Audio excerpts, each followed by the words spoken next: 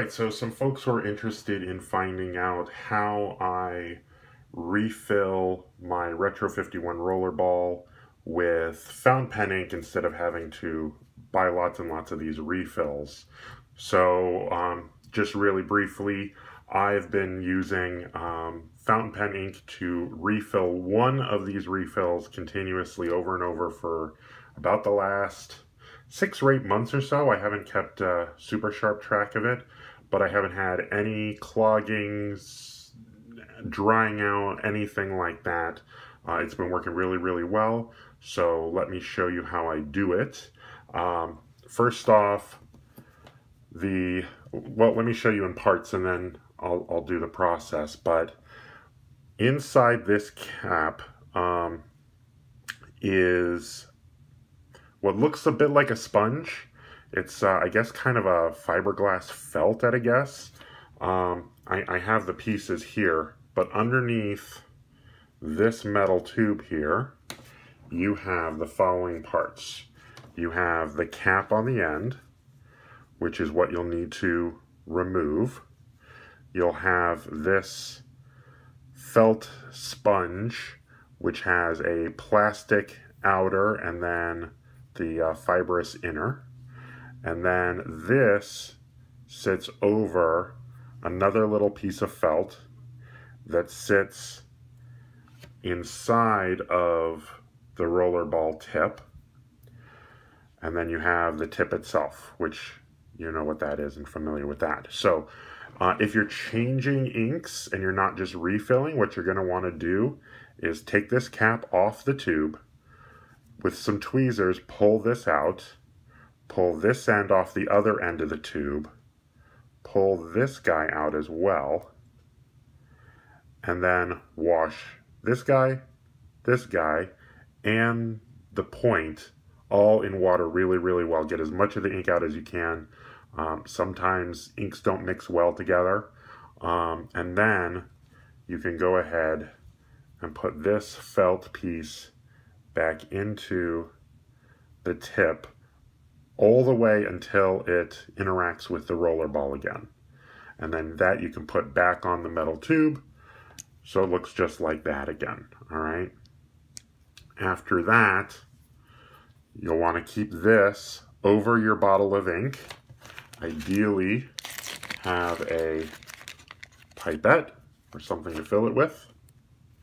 And then you're going to take your ink, put your pipette in the ink, refill it up until this starts to drip ink back through the bottom. You don't want to throw this in the tube and then fill the tube up, because then you're susceptible to leaks. If you just fill up this part until it's starting to drip out ink again on its own from the bottom, it's the perfect amount, all right? So it's not yet, my pen isn't fully dry yet, this refill, so it's not going to be the full song and dance for you, but I do want to show you how I do it. So let's add some additional ink here. I'm not going to take the time to do the washing out and everything because I'm keeping the same ink. Just for those who are interested, this is Manhattan Blue from Noodlers. Comes from the Fountain Pen Hospital in New York. It's an exclusive to them. I love this ink. This has been like my go-to ink for most of my writing. It's a beautiful blue-black. But anywho, this guy can be a bit tough to take off at first. So you may need a razor blade or a hemostat or something like that to take him off. For later times like now, I'm just able to get it off with my fingernail. So a little bit of a mess, but hey, we're used to that. Let me get my tweezers here.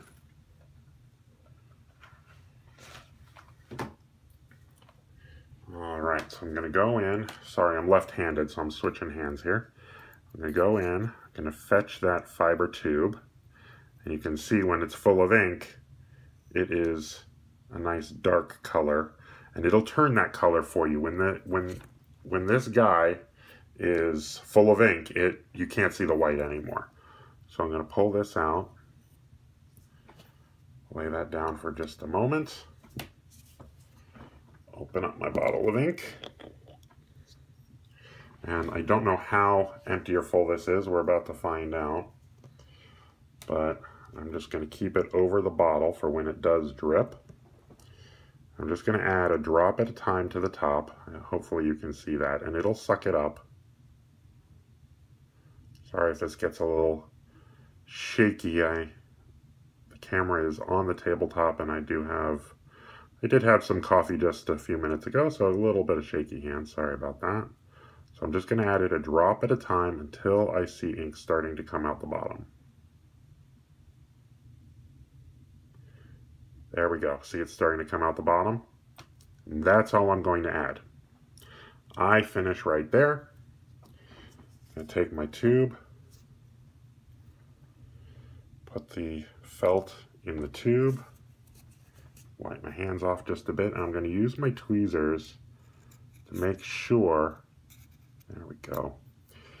I really want to make sure that this felt is inserted all the way on top of that little feed, so that way the ink gets all the way to the roller ball. Alright, so that done, I put the cap back on,